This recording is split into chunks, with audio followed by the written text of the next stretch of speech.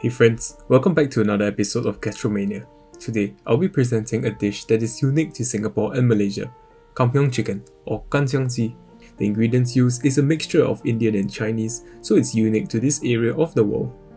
Crispy fried chicken infused with a strong aroma of herbs and spices and umami seafoody taste.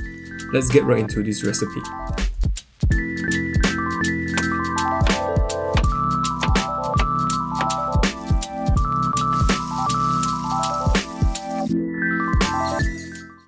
First, we have to season the chicken. We are using one whole chicken that weighs about 1.2 kilograms. Season it with about 2 tablespoons meat curry powder,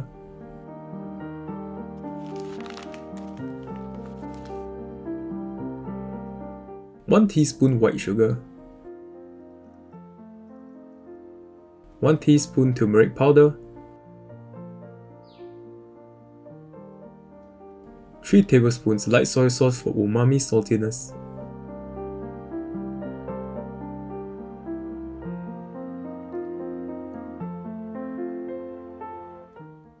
3 tablespoons of oyster sauce for seafoody sweetness,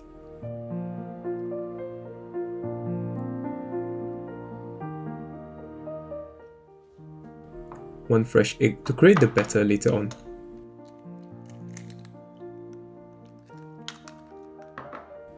Mix the seasonings evenly with your hands, but make sure to wash your hands thoroughly before this. Cling wrap the seasoned chicken and let it marinate in the fridge for at least 2 hours. Next, let's take a look at the essential ingredients. First, we have 5 to 6 sprigs of curry leaves which gives this dish its unique taste. 2 stalks of lemongrass for fragrance. About 7 cloves of garlic as aromatics. About 5 shallots as well for aromatics. About 5 pieces of dried chillies. Make sure to rehydrate it and de-seed them by cutting both ends of the dried chilli. If you like spicy food like me, you can also add 2 bird's eye chilies to give the sauce an extra kick. Cut up the ingredients and pound the lemongrass. Last but not least, the special ingredient, 30 grams of dried shrimps. Soak them in water for about 30 minutes beforehand to soften them. Chop up the dried shrimps and keep the soaking liquid. After the chicken is marinated, add about 2 tablespoons of cornstarch.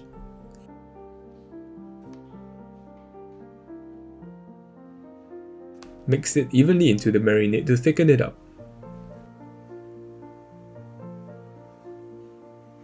Afterwards, mix about 1 teaspoon of salt into approximately 4 tablespoons of cornstarch to create the batter.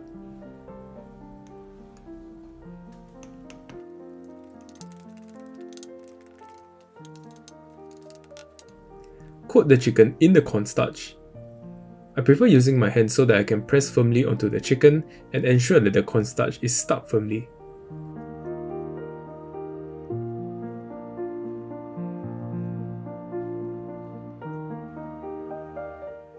And with that, let's head over to the stove. Make sure that the oil is hot enough by adding a small piece of batter. If it floats up in 3 seconds, the oil is hot enough. Add in the chicken pieces and fry at high heat. It is advisable to split the chicken into 2 batches so that the wok will not be overcrowded. If all the chicken goes in together, the oil temperature will drop very fast and cause uneven cooking. Fry the chicken until golden brown and the bubble size becomes small. You can also double fry it if you want. Repeat for the second batch of chicken. Set the fried chicken aside for later use. Afterwards, we start preparing the sauce. Use new vegetable oil and fry the dried shrimps until fragrant. It's normal for a lot of bubbles to form, do not worry. Add the garlic into the wok and fry for about 30 seconds.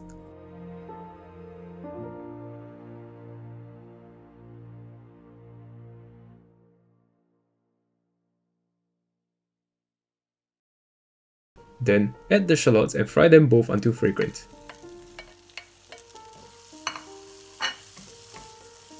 After about 1 minute, add the chilies and fry for about 1 minute.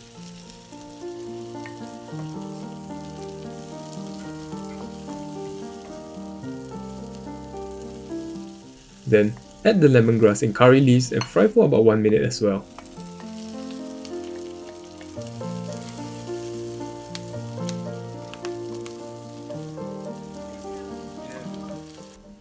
Add the water used to soak the dried shrimps and let it reach a boil. Then, add 1 tablespoon Gula Melaka or palm sugar. You can also use brown sugar if palm sugar is not readily available. Add about 3 tablespoons of oyster sauce and let the sauce reduce.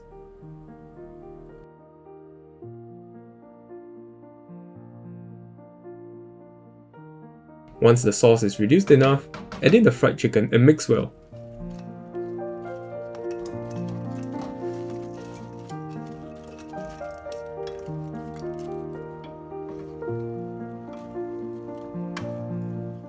It will help if you are able to toss the chicken in the wok for faster and more even mixing. And our Kam Heong chicken is complete.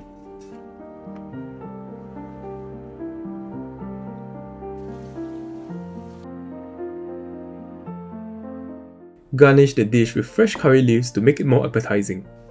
Wow, the chicken looks really crispy and it smells heavenly. Try the recipe today! And we have come to the end of today's episode. If you like the recipe, do give it a thumbs up. Consider subscribing to our channel for more weekly recipes. Follow us on our socials to keep updated on the latest activities. And I'll catch you in my next video.